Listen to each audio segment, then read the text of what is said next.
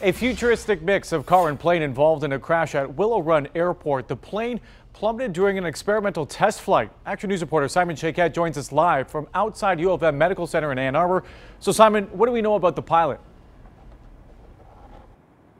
Well, we know that he was rushed here to the hospital immediately after. His condition remains unknown as the FAA continues to investigate what went wrong. This is Chopper 7 video of a crash scene at Willow Run Airport in Ypsilanti just after 1:15 p.m. An airport spokesperson telling us the crash happened when the aircraft accidentally went airborne during a test run. The aircraft is registered to the only person on board, Detroit Flying Cars founder Sanjay Dal. The key in all of this, the wings, by the way. On YouTube, several videos of Sanjay are posted where he's seen showing his prototype to aviation enthusiasts. Also, another video shows Sanjay and another man testing a smaller model version which actually takes off.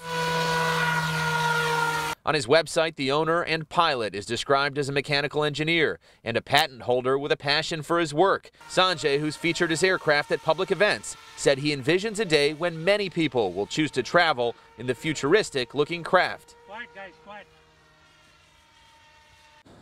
Now tonight we've reached out to the Dahl family, several family members to get a response to exactly what happened, but so far we have not heard back. Live in Ann Arbor, Simon Shaquette, 7 Action News. All right, Simon, you just got to hope he's going to be okay. Thank you much.